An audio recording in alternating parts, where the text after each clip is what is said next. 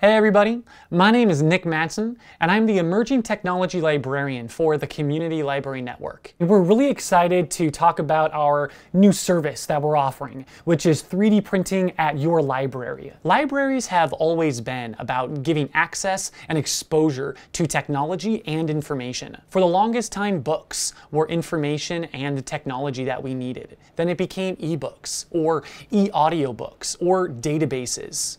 Now it's 3D printers, it's augmented reality, it's desktop manufacturing, it's virtual reality.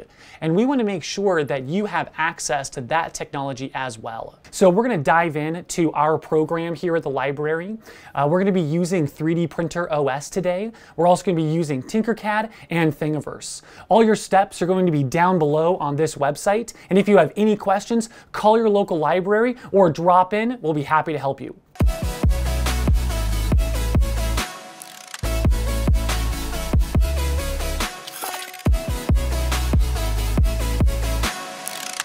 Welcome to the world of 3D printing.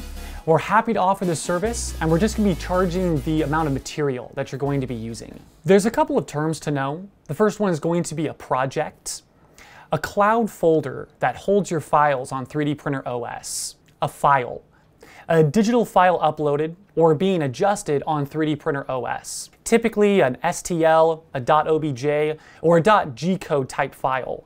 They contain three-dimensional information, a model, a virtual preview of your finished product.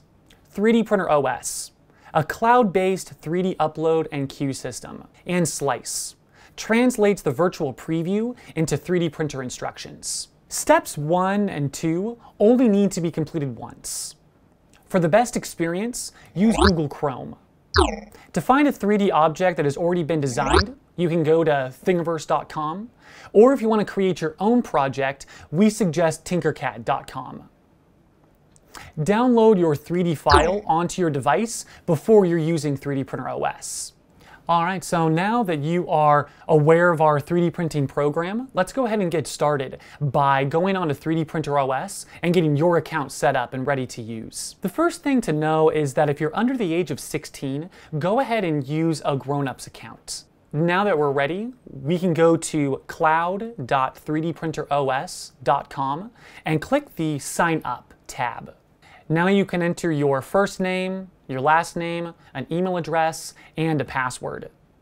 For your organization, put in Community Library Network. After agreeing to the terms, go ahead and click Sign Up at the bottom of your screen.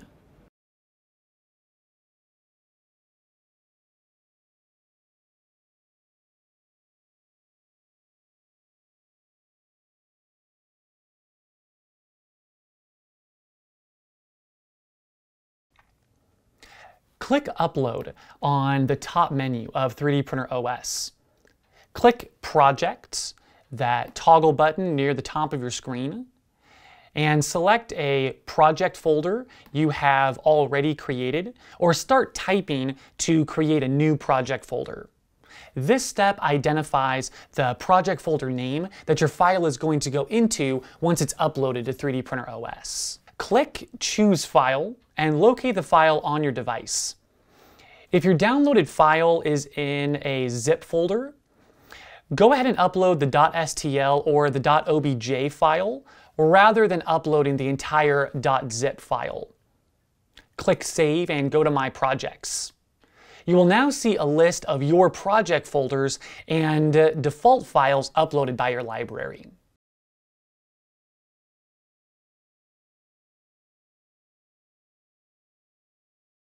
So the next two steps are going to be addressing the layout view of 3D Printer OS. These next two steps are to ensure that your model is facing the right way and is the right size. If you're unable to see the right-hand menu under the layout view, go ahead and decrease your browser window zoom. Use the following commands to reposition your view of your model in the layout view. To rotate your view, hold down the right mouse button and drag the screen to rotate your view. To reposition your view, hold down Shift and your right-hand mouse button to drag the screen.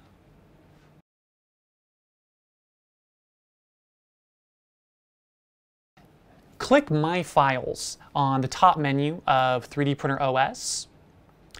Click My Projects in the upper left of your screen, and click the drop-down arrow on your project name to reveal the files inside. Click Layout on your chosen file. For .obj file types, click Repair to translate the file into an STL file. Click Rotate in the upper left-hand corner of your screen. A Rotate menu will appear on the right of your screen. Use the -90 and +90 buttons on the right of your screen. During this step, ensure the base of your model is touching the box floor.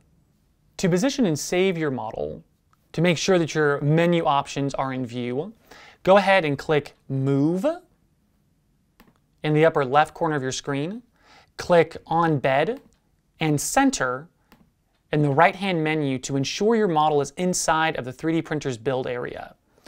Click Save in the upper right-hand corner of your screen. There is now another file in your project folder, your original file and your modified file or files.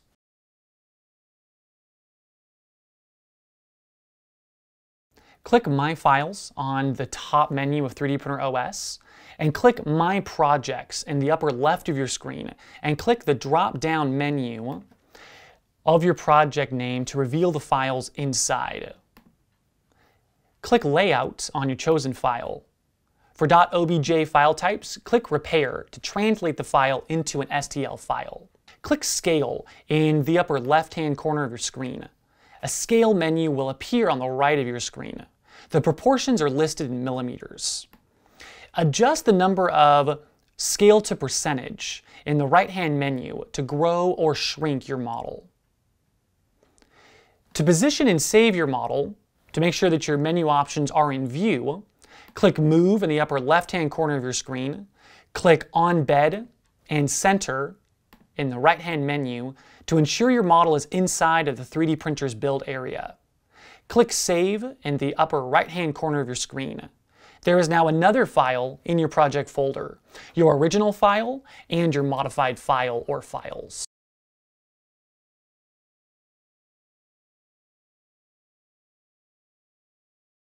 So now we're jumping into preparing your model for 3D printing. Click My Files on the top menu of 3D Printer OS. Click My Projects in the upper left of your screen, and click the drop-down arrow on your project name to reveal the files inside. Click Slice on your chosen file. Under Select Slicing Profile, choose Default, Speed, or Detail. If your model has features that hang down or over empty space, consider checking the Supports box at the bottom of your screen. Once you have all of those settings to the way you like them, click Slice on the bottom of your screen. And that's the end of preparing your model for 3D printing.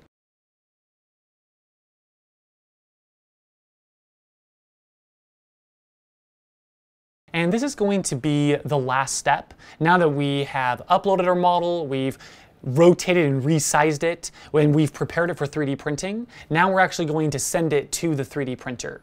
A quick note, the print option will only appear on a file that you've already prepared for 3D printing, and you can see the previous step for instructions on how to do that. Click My Files in the top menu of 3D Printer OS, and click My Projects in the upper left of your screen, and click the drop-down arrow on your project name to reveal the files inside.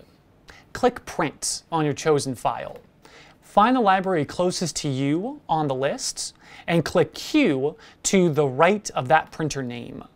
You're then going to enter 4 different pieces of information: your library network card number, your library pickup location, your filament color, and give us a little bit of information on the model designer.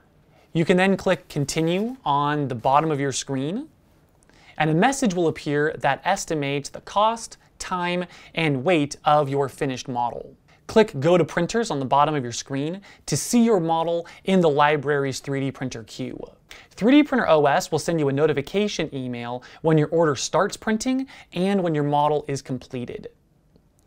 Library Dremel 3D45 3D printers have a built-in camera that captures a time-lapse of your model being produced from start to finish. The time-lapse video will be attached to the email you receive when your print is completed. And that's the last thing that you're going to have to do. The library will take it from there by having our 3D printers manufacture that model that you've just ordered from us.